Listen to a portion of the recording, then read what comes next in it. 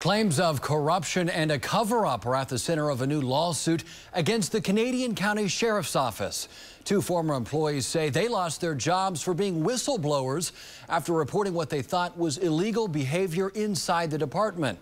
News 9's Barry Mangold has the developments.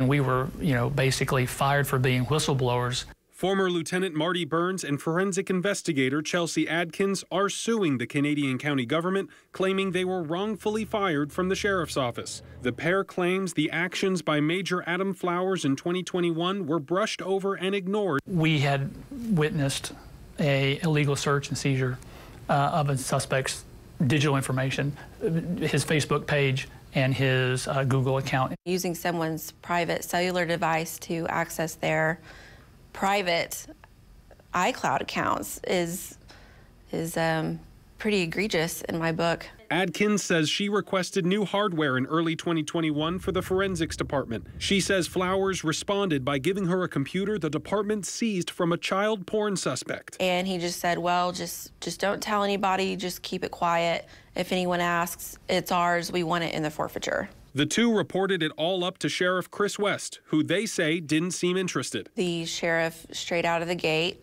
was like, do you understand that Adam Flowers is my best friend, like a brother to me?